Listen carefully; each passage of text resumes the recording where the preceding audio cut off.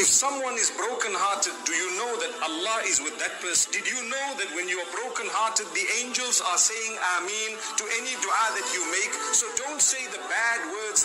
Don't say that, because the angels are saying Ameen. If you were to say a good dua at a time of hardship and difficulty, and when calamity strikes, you stand a better chance of goodness in the dunya and the akhirah.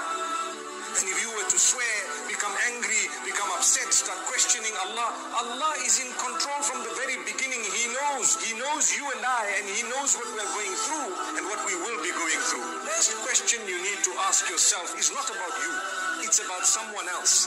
When they are broken-hearted, what role have you played to break their heart? Many people are sitting saying, oh, I'm broken-hearted. But how many hearts have you broken? I'm not talking of love stories here. We're talking of how difficult have you made the lives of others.